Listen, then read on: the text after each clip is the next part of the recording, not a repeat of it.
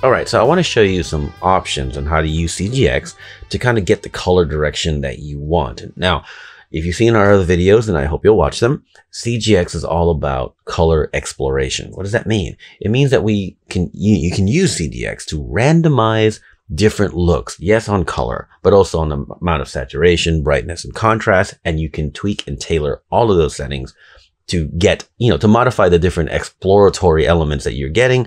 You can tweak and change. Not to mention the entire Create tab, which is a little more direct, so you can explore with a little more purpose and intent, right?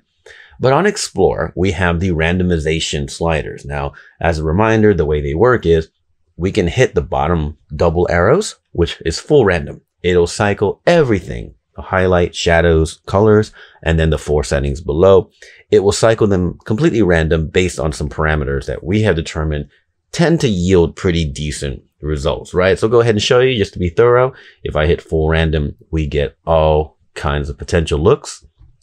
And it's, it's not 100% literally as random as the data could possibly be. It's throttled a little bit, to see if you can get some decent results that send you in different directions, like I said. But let's go ahead and delete it for a second because I want to show you a scenario that might happen to you. I'm going to turn off this layer for the moment. Let's say you finish your edit. You got all your skin cleanup and it's done. And you kind of have a muted vibe based on the raw work that you did.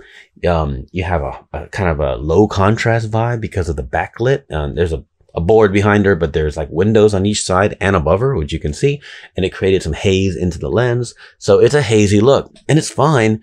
But let's say you intentionally, deliberately add contrast with like levels. There's one example. I've added a little bit of contrast with levels. So now I want to explore color, but I know that the contrast is solid. I'm really particular about the contrast on the shot. It has a perfect, delicate balance of contrast. I don't really want options.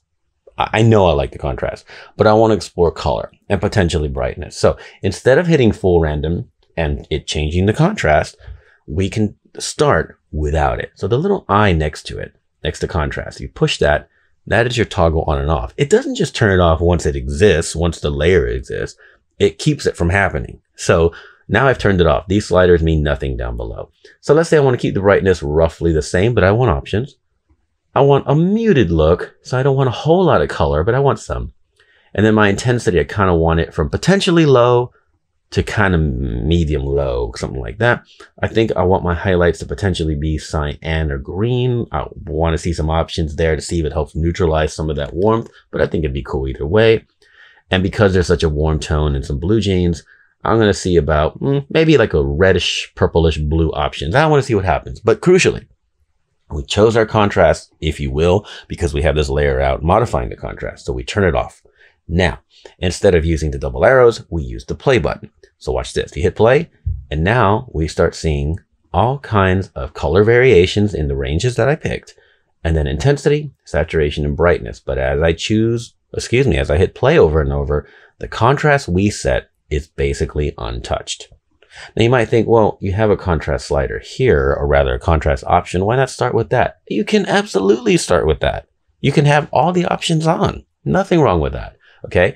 But if you know that you're locked into your contrast, you don't have to pick it, and even if you know you're locked into your brightness, you can turn it off now. And when you continue hitting play, you simply get saturation and color intensity of the hue angles that you picked. So it's exploratory in a direct way. You can decide what you want to explore. More to the point, let's say I don't have a contrast layer. Just delete that real quick. Okay, let's say you just want to explore contrast, which is a little weird because CGX is, I know, focused on color. But let's say you just want to explore contrast. Well, you turn everything off except contrast. And then you hit play and you literally get randomization of contrast. So as much as we love color, let me make it kind of crazy so we can see more options. As much as we love to explore color, you can also just explore contrast. Now you might think, why would I do that? It's the same exact philosophy of exploring color. You might look at your shot and go, it needs something, but I don't know what the something is. And maybe contrast exploration will do that. So let's say, for example, Again, I'm going to give you an example workflow. Let's say we dial in the color that we want. We don't want much. We know what we want. So we come here, let's say selective color, and we dial in some kind of grade that we feel sort of works for us, and we're happy with it. Let me see. I'm just kind of playing with this.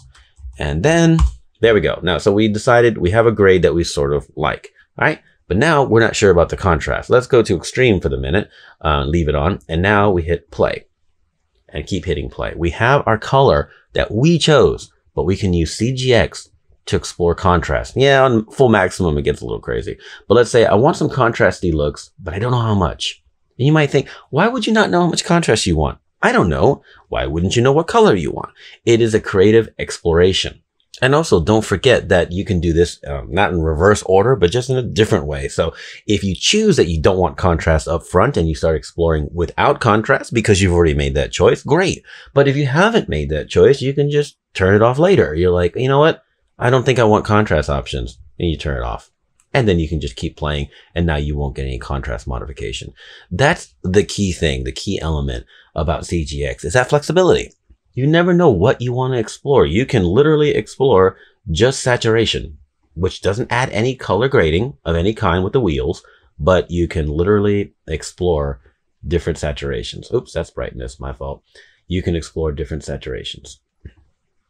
See, it depends on how you want to use it. Full exploration, or decide that you don't want anything except color. You're happy with the saturation of the image, the initial saturation, and you're not sure about the intensity. Now, the intensity will modify saturation a little bit, but now you're just simply playing with hue angles and seeing how the saturation falls based on how the curves are calculated. There's so many choices. It's not just all or nothing. That's why we have two different ways of exploring. We actually have three, because even on create, just as another reminder, I'm going to go ahead and reset that.